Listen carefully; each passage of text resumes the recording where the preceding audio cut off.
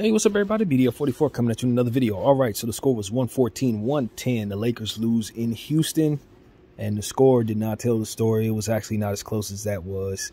We made a late, surge down the stretch. The crazy inbound play that the Rockets allowed to happen where Austin Reeves miraculously caught the ball on the inbound with 0.3 seconds left and got a foul drawn, and they sat there for about 5 minutes. Most people thought the game was over, but it wasn't. And only for Austin Reeves to miss the free throw that ultimately would have gave us a one-possession opportunity. And so that's how the game ended. That's just sums up the whole night, man. The Lakers never had a chance. Never had a chance, man. Everything we were worried about, it came to pass. It's hard to be mad. The madness comes when you start looking at the fact that you lost a game that you absolutely cannot lose on the schedule. So we'll get mad as we assess this and process this in real time. But as far as the game itself, watching the game, you can't be mad at anybody because you left yourself at a disadvantage as an organization when you don't feel in that center position going into this game. This is the game you can't do that against. You didn't respect that the Rockets were not just going to roll over and lose just because they're a tanking basketball team. You have to do things to help yourself. And we didn't do those things. You know, we got to the line a million times, 37 times. Got to give credit to guys, Austin Reeves, Dennis Schroeder. They got to the line repeatedly. So we love that we were trying to do bit dribble penetration. We were very happy that the referees were honoring that by calling the calls. But we did ourselves no favors in any other areas, shooting under 35. What was it? Under 30. I think we shot 37% from the field. I think that's how that went. And like 26 or something like that from the three. You're just not going to win that way. Hoisting up 44 or something like that. The stats are vague to me, but we hoisted a lot of three-point shots. Only made about 11 of them. Can't win that way. 31 of 37 from the free throw line. That's where we really made most of our money, y'all. The referees were very kind to us because we certainly weren't kind to ourselves. That's really what it was, man. Very disappointing stuff. My level of disappointment is only growing as I continue to assess what it is that we just let happen. But, Darvin Ham, this is one of those situations where you just say, man, you just wish your coach had a much greater imagination for what to do when you're lacking size. Rui Hachimura got 17 minutes tonight. I mean, I'm not one who says I want to see Rui out there playing the four because I don't. But if you think for 1 second that I only wanted to see him 17 minutes when our situation was as it was, going up against a bunch of athletes and big guys like Alperen Sengun and Jabari Smith and Deshaun Tate and Terry Eason and Usman Garuba and all of those guys that they got. You got to give credit to all of them because they had about 7 guys in double figures. Just about everybody. KPJ was excellent, as expected.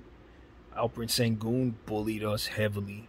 I mean, it got to a point where it was like, we're really just going to allow Wenyen Gabriel to just get mowed down by this dude repeatedly. He's just driving in the paint down the stretch of the basketball game. Boom, running straight into Wenyen's chest, pushing him out the way like he's not even there. I'm like, dude, if you don't realize you need to put double teams on this guy, you need to have Vanderbilt and Wenyen down there trying to stop this man from doing things to you.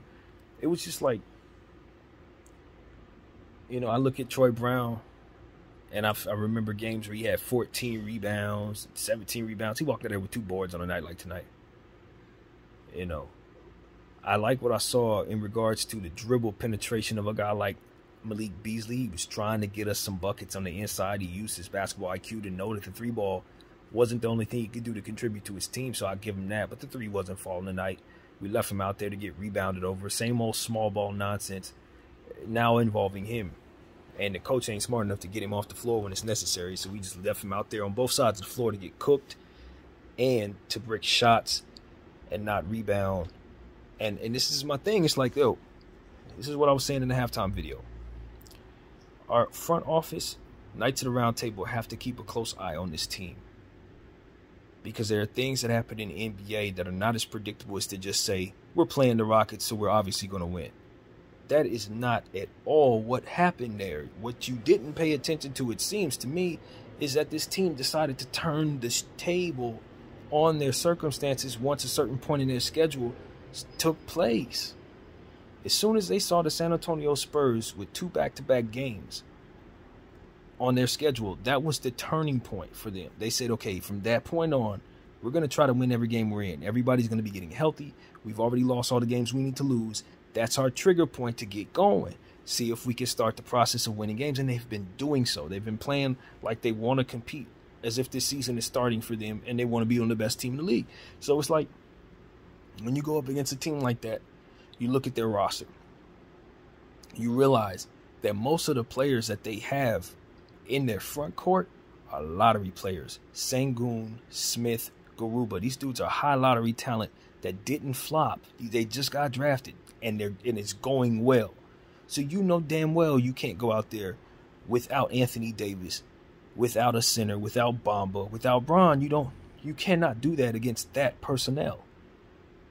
Then you look at their supporting cast and you realize that our role players, normally, like a guy like Austin Reeves is going to have a fantastic night against most role players because he's going to be able to beat them to 50-50 balls. He's going to be as quick to the, stuff like that. He's going to get to the line. When you got athletes down there like Green and Christopher and Eason and Tate, he's not going to get past those dudes. That's going to be his problem in this league. It's just he's not going to be able to get past these dudes. He's smart enough to be able to get his, but as it pertains to him being able to flex in ways that he's normally able to flex in when he's slotted properly, that ain't happening. You need Anthony Davis out there to mask all of what goes on with you being at a disadvantage in this way. Now, if he would have been on the floor going for 40 and getting 17 boards and 3 blocks, you beat this team. You don't have these problems. But because you decided as an organization not to play this man, you left yourself without what you needed to compete against a team that you probably don't really match up well against, even if you're fully healthy, if they decide they want to play for real. And that's the problem. I have concerns about this roster going up against us regardless, just because of how talented and how long their players are and how powerful that Sengun character is, and we don't have anybody for him at all. Even when we're fully healthy, ain't nobody going to stop him from doing what he did tonight. And see, that's the problem. It's like we need Anthony Davis 100% healthy. Then everybody else can flex within their role because they're in position to do what it is that they do properly without having so much leaning on them. Our role players are just fine in their roles. But once you remove those superstars from the floor and you send them up against a full team, nah, they're not. They're role players, man. And what you saw was higher level talent flexing on role players tonight against the Lakers. Your record and all of that, and what you were trying to do, it was an illusion, because at the end of the day, you just didn't have better players on the floor than them. That's just what it was.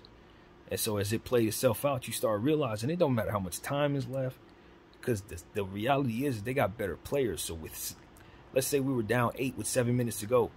I heard Stu say, it's a lot of time left. I'm like, yeah, but we're on their table and they're eating. That's what's happening. So if it's 7 minutes left, 20 minutes left, 40 minutes left, it doesn't matter, because unless we get some different people walking through that door, they're going to be the ones flexing on us through whatever time is left. And that's what it was. It was like, we're not better than them tonight, man.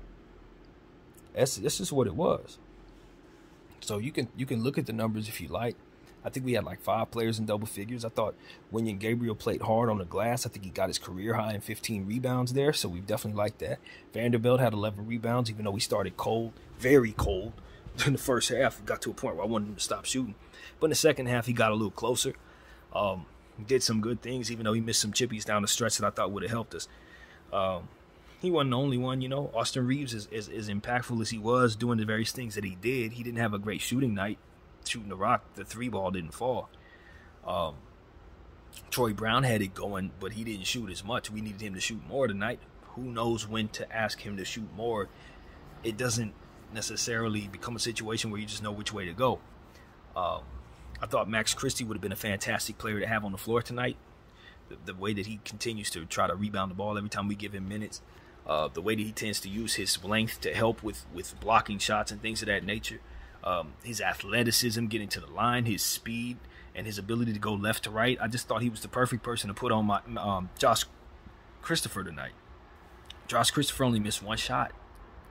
You know what I mean? And we didn't even put Max Christie, one of our most athletic young talents, on the floor. That's what you needed, Darvin. You needed young athletes to go up against young athletes. And while, like I said, I got respect for our guys, you went with Malik Beasley. He was the absolute opposite of what you needed. Malik Beasley is not big enough nor athletic enough to keep up with no Jalen Green, Deshaun Tate, my God, Kevin Martin Jr. What's his name? Kenyon Martin Jr. You know what I mean? No way. No way. The Martin kid was dunking all over us all night, man. It was absolutely embarrassing, man. And Jabari Smith had a cold game to start, but in the fourth quarter, he was the one who strung together the three-point shots that kept us out of it. You know what I mean? It's just like he was stepping right into his three-point shot. And my thing is, I'd love to be mad at Darvin. And to a point, I'm just like rolling my eyes at the decisions that he makes when we don't have enough. It's like, yeah, I can point at him all night tonight because that's just what it was. But it's about the choices we left him with.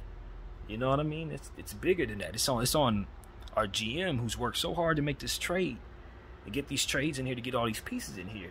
But then it's like everybody just relaxed after they did that and said, okay, now they got it. It's like, if you know what you're doing, then you know that's not what you're supposed to be doing. Essentially is what I'm saying. If you know what you're doing, then you know that ain't what you're supposed to be doing. You still have work to do because you got to make sure that the roster is intact for each and every night. Every night. And tonight, we left ourselves absolutely no chance competing against the Houston Rockets team. And the refs tried to help us. I'm going to tell you right now, the refs helped us. The NBA was trying their very best to make up for the stupid crap the Lakers did by going into this game with a schematic disadvantage against a team that desperately wants to tank. You know, just like stupid, man. It ain't deep, it ain't just stupid. Nobody's happy with this. Even the Houston Rockets ain't happy with this. They want to lose. And your dumb behind didn't put yourself in a position to have a center down there so you can compete with Sengun, one of the best young players in all of basketball. Are you stupid? Are you dumb? That's what people need to be saying to the Lakers right now, because that's exactly what it is. You do all of this to put yourself in a position to succeed. And then when it matters the absolute most, you drop a game that you cannot afford to lose. Why can you not afford to lose this game, especially so? Because there are other games coming up down the pipeline that you may not be able to pencil in as a victory. This one was not supposed to be that. Now, because you've lost this game, you must win one of those games in order to make the playoffs. And that's the position we did not want to find ourselves in, where it's not within our control to do the best we can and still succeed. When you lose games down this stretch right here, any game you lose, that's what you're putting yourself up against. But especially when you lose one of these Rockets games. So for me, it's like, look, the Lakers may have just missed the playoffs tonight.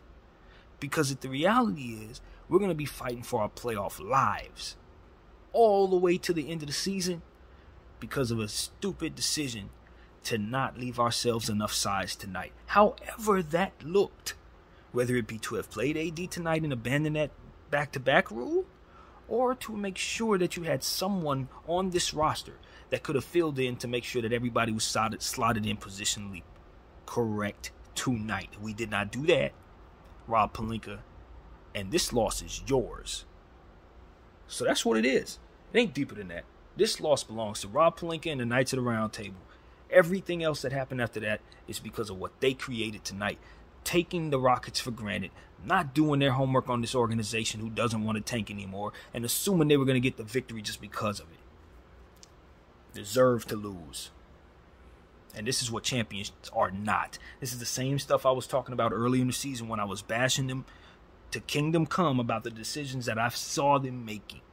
Because this is the type of neglect, assumptions that you can just win and dominate without actually doing the work. This is the exact kind of stuff that's going to keep them from getting number 18.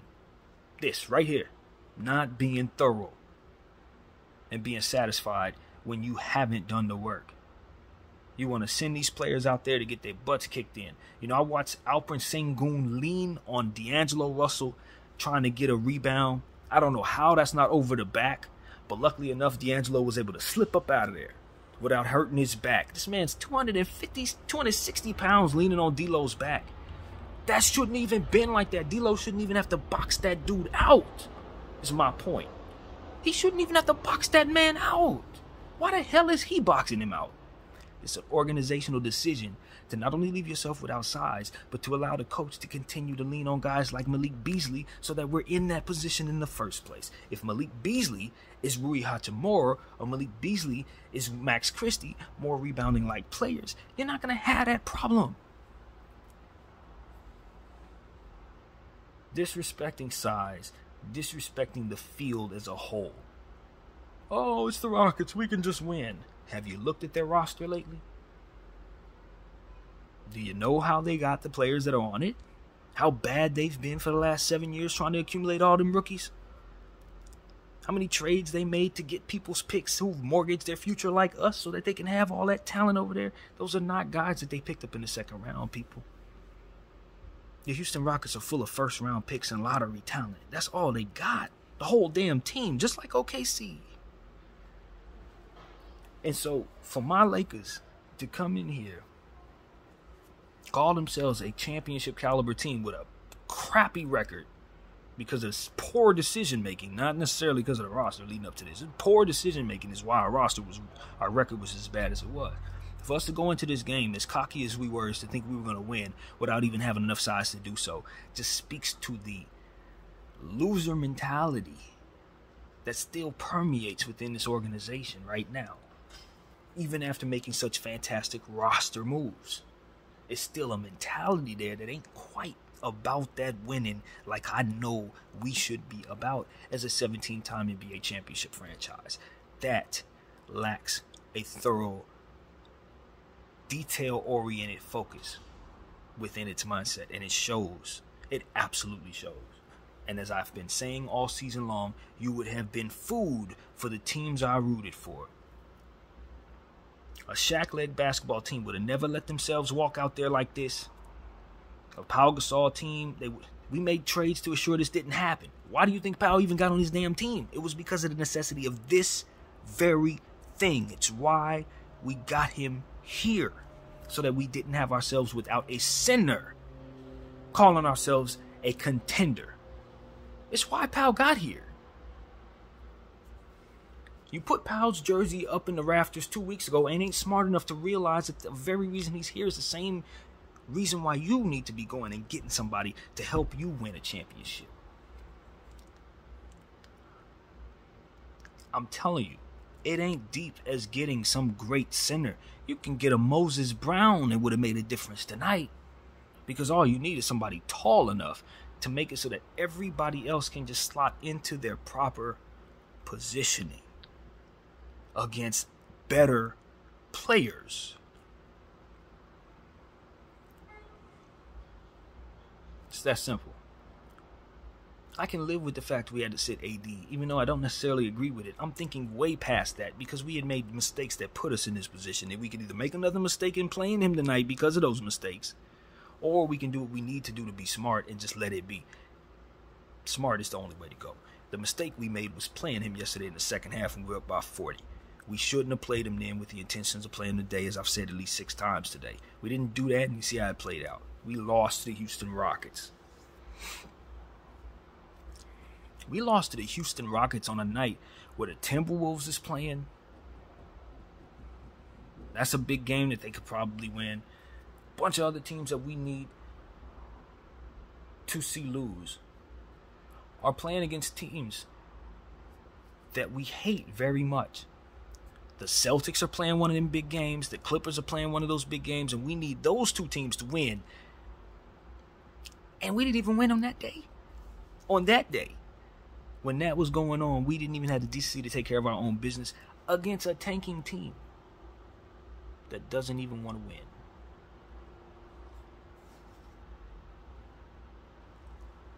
I do believe this loss is worth about 2 or 3 losses in the grand scheme of what it is that we're doing. About 2 or 3 losses. And I don't doubt that Anthony Davis would most definitely have been the difference I don't doubt that. With him being fully healthy, with no pain, and eager to get on the floor, Laker organization, you stepped in the way of all of us getting a win with this decision. Now, like I said, smarts over feelings. But the fact that y'all had made a mistake last night that inevitably backed us into a mistake this morning still doesn't seem like the best way for that to have had to play out. It should not. There should have been a center on a plane to Houston having signed a 10-day contract with the Lakers. That is the only thing that would have been acceptable to this. I'm sorry, nothing else. That's all that really is acceptable.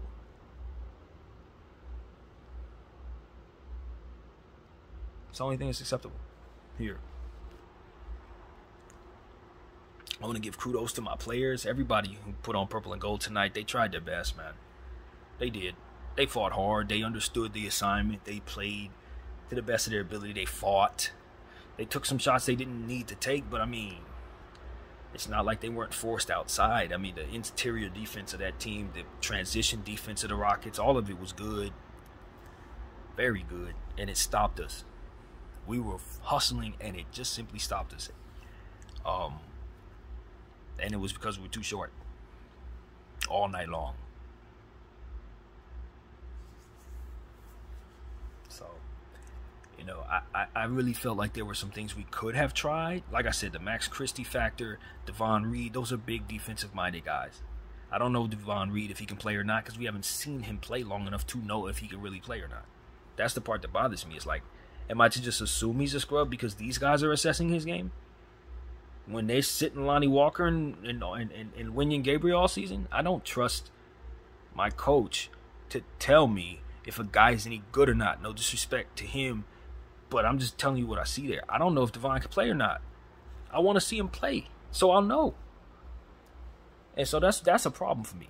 That's a real problem for me. Because I'm sitting here and I remember having a conversation about the small forward position. I didn't involve him in that conversation in regards to who we had. I forgot to mention him and Max Christie as small forward options, for which I'm aware of and believe. But I don't know what Devon Reed can do. For all I know, he should probably be starting. We don't know. Because our coach won't play him. So this is crap. You know, I look at Max Christie and I feel like Max Christie has athleticism, rebounding prowess, shooting ability, free throw ability. He's getting stronger, so I'm pretty sure he can get to the rim now a little better than he was at the first half of the season. I just see an athlete, a real athlete with defensive ability, as I've already mentioned, can move side to side with great size and length, smart, thinks rebound.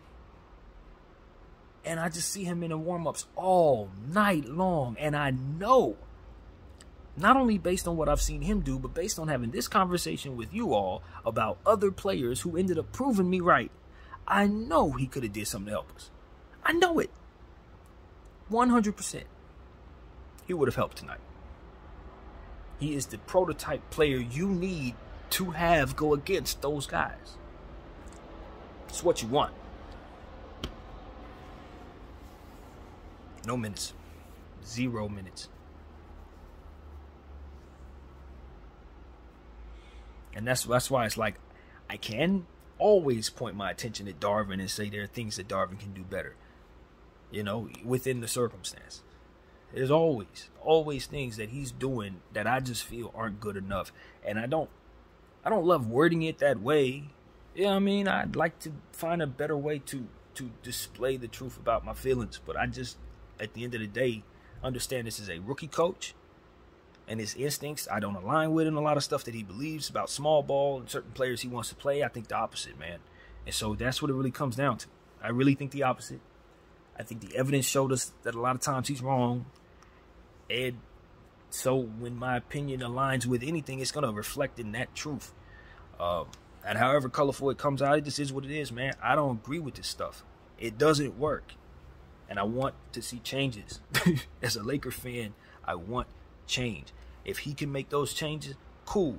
If he can't make those changes, we have to change him out of here. We have to remove him and get somebody in who can, just like any other time when we're tired with a coach making bad decisions, man. Because, you know, I I understand the urgency of winning this particular game. He's saved by the bell by the fact that we didn't do what we need to do as an organization to get ourselves a center. But even if we had a center out there, even if we signed one, based on some of the rotation choices he's made, I'm not sure he would have played him anyway. I'm not sure Darvin Ham would have played the player we signed to a 10-day. Even if we needed to.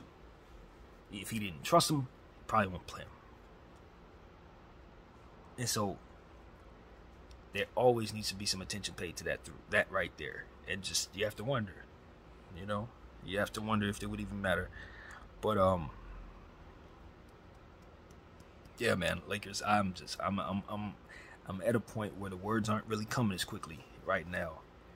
You just do not need to be losing any basketball games anymore. We're well past the point where we're telling everybody, okay, well, every game's a playoff game, we must win. We were doing that 2 weeks ago, man. We really were. And I look at the players' eyes, they know. I look at Austin Reeves and how hard he was fighting down the stretch of this basketball game all the way to the final millisecond. He gave me what I wanted. You know, when I scream into this camera about competitive nature, playing to the last whistle, it's almost like he's the reflection of what it is I'm talking about. He gets it. But I think our organization as a whole, the front office, nah, man. I don't think they really know what it takes to win, man. I don't think they really know. And that sounds crazy from people who have already run, but it's like, nah, the things that they're doing right now, it's almost like they've never been here before, man. You know, it's almost like they've never been here before. Because you do not ever let yourself walk into a situation like this unprepared when you gotta win. Your best player is hurt, and you're gonna sit your second best player when he ain't, and you gotta win. And you don't have a center to back him up. And you knew this when you tipped off. And you let the game play 48 minutes and nothing, and just let the outcome be as it was when that outcome was unacceptable to begin with. The type of thing I just don't understand. I don't understand that. I don't understand that. And even in the point, like in the morning when I was thinking about this game, I'm like, all right, so like there's one trump card to all of this. I would never really say it on camera, but now that it didn't play out that way, I'm going to say it right now. The only way I would have walked into this situation if I'm Jeanie Buss without a center tonight is if I knew the game was rigged for me to win. Because it's like the schematic disadvantage is not going to matter because they're going to rig it so that we get. So it's like we can do that because we're going to win. But now that this game played out the way it did, yeah, we got to the lines 37 times, but they weren't effective in helping us win. We didn't win. Failed. Like, that absolutely could not happen and now has transpired. And unfortunately, Laker fans, we're going to get what comes with that. I don't know we're making the playoffs, y'all. I'm not going to lie to you. I don't know that this is going to end with us making the playoffs. I got my doubts. Because as is, it's not like we're waiting for Bamba to come back to save our season. He's not going to be back until the playoffs. So that means that center we're lacking, that's an everyday thing, whether AD's here or not. He's going to have to make that center difference up himself by himself every night. And we're leaning on him to stay healthy until Bron gets back. When is he coming back? And we're going to ask him to play center fresh off injury. Does that make sense? Like, we're all... The urgency to add a 7-footer to this team. I think the urgency was this morning. I think it was before this game. That's basically what it is. That was before this. Now it's too late, basically, is what I'm telling you. It's basically too late. Yeah, you can add him, but that should have been done already, man. So now we're at the... We got to go on to play Dallas. You know what I mean? We still have to win every game. We didn't drop 2 winnable games since that's been the case. But we still must win. So let's just put our thinking caps on. Hopefully Dallas will continue to sit people. They've been sitting a lot of people. You know, Kyrie, Luka's out, etc. So I don't know if they will be willing to do like everybody else does and try to come back against us. But it stands to reason why it'd be something we should be considering. Luckily enough, the next 5 games are in our house, so we don't have to do this road thing for a little while. So positive for sure. I don't know that the matchups really look all that great. We got to look and see who we play. But Dallas is first up, man. So we split the road trip. Of course, we were happy with the big blowout yesterday, but then turned around and dropped a very, very, very necessary game against a team that only has about 17 wins. I'm not at all pained by just this game. I'm more so feeling the weight of the entire season and just understanding what threshold we just crossed after losing this basketball game. After all that we watched, all the games that we dropped where we should have won. I think about the Pacer game that I keep on reflecting on, where we had a 17-point lead and it proceeded to not do anything and hoped the clock would save us, and it didn't. I think about all the games that we lost in stupid ways, where we just didn't close properly or just missed free throws or whatever it was. Stupid crap. It was a lot of it. And then I look at this game right here, and I just say, now, when we go forward, any game we lose, it's probably going to be closer to the end of our season, man. That's what it really comes down to. Because of all them bad games and because of this game, now any game we lose after this could potentially be it. That could be it. That's essentially the thought. Because of all of those inept losses, you put yourself in a position to where you could not afford to lose this game. Lost this game, and now you really can't afford to lose one of those Suns games, the Clipper game. You got an OKC game coming up. I'm sure Shea will be healthy for. You got 2 Utah games coming up. You have to win those games in order to make the playoffs. If you would have won some of those games and this game, that would not have been the case. That's all it is. That's what it is. It's organization. Lakers organization doing stuff that's just not going to get them to a championship, man. It's going to leave them being food for other teams. And that's what we were tonight. We were on a platter for Sengun, Smith, Tate, Green, Porter, all of them. All of their team. Christopher, they all ate good tonight. Paul Silas, it's always good to see him doing well. I know what type of year he's had. But, I mean, at our expense? Nah.